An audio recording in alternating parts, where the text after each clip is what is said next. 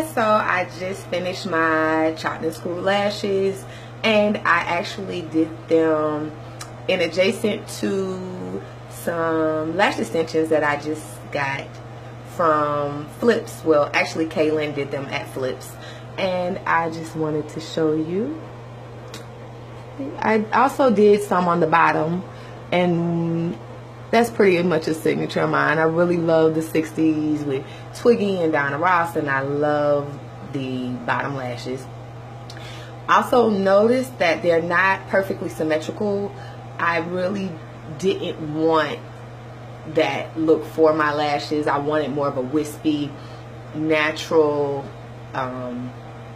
look to the lash. So what I did was I did make them heavier in the center, and that's even at the bottom. The bottoms are longer at the center, and that's just my thing.